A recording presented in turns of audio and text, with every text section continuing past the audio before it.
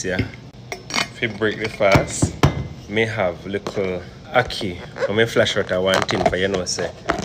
And a Jamaica the way you have ackee in your backyard. I may have to Johnny cake in a pan here. But I want to talk to you about something. I do a search on Google. I put in the word Easter. And I can show you what come up. Voila.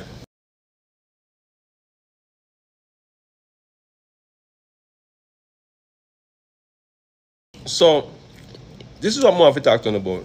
But I'm going to finish it a little bit clear first. Give me a minute. A few moments later. I put in the word Easter in a Google and a pure God egg and Easter bunny come up. And even though this is a small thing, it literally is a demonstration of the paradigm shift that is taking place as we speak.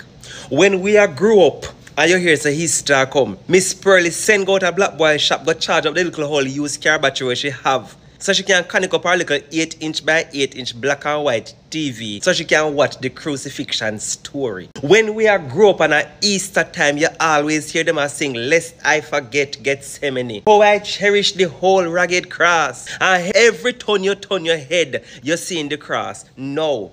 When our kids go online and them look for the word Easter, what are they being fed? Easter bunnies and Easter eggs. So we refer to them as generation of vipers. We call them ungrateful. And we tell them all the time how them not have a clue of the luxury that them have. And them not know what they miss. But in truth and in fact, you know, in Jamaica we always say cow never know the use him tail until him lose it. But what about the tailless cow?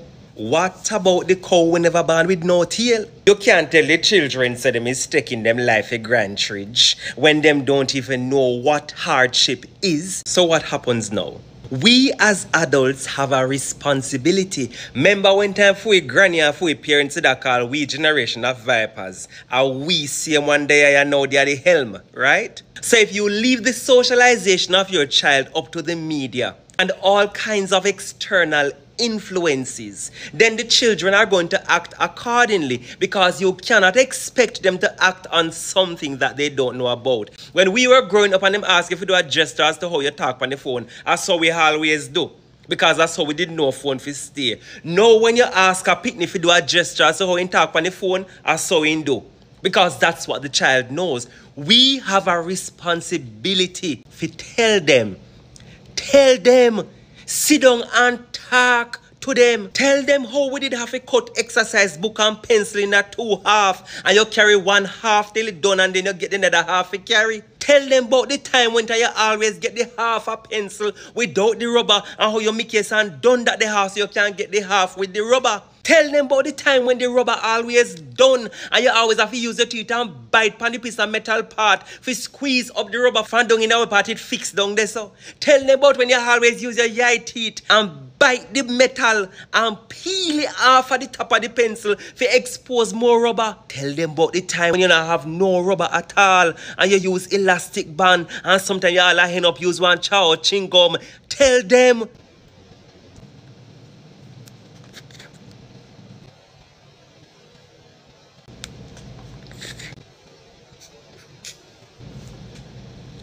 Tell them about the time when sharpener did scarce commodity. The 1 or 2 people in the class where have them when you bar it then say, no, me not letting you missing. Tell them about when you always have to use one razor blade to sharpen your pencil or broken bottle in a St. Louis what we call a grass bottle. Tell them. When time me get all that rotted and me find out say so stationary cheap. Look how most of them have to resuscitate me how me go in a shock. Tell them about when children always walk barefoot go to school. Tell them about when we used to carry book in a ladder bag, scandal bag. Because by telling them, by schooling them on these things, you are able to help them to appreciate what they have and to develop a sense of gratitude. I talked to my cousin last night, and one of the things we spoke about was the fact that little girls had to sometimes wait until after it dust up for bathe because they don't want a little skin to be exposed to the elements for all sort of handry where pass. We spoke about the fact that the little bit of water we have in the bath bottom, sometimes after you soap up yourself with the carbolic soap, you can hardly wash off yourself.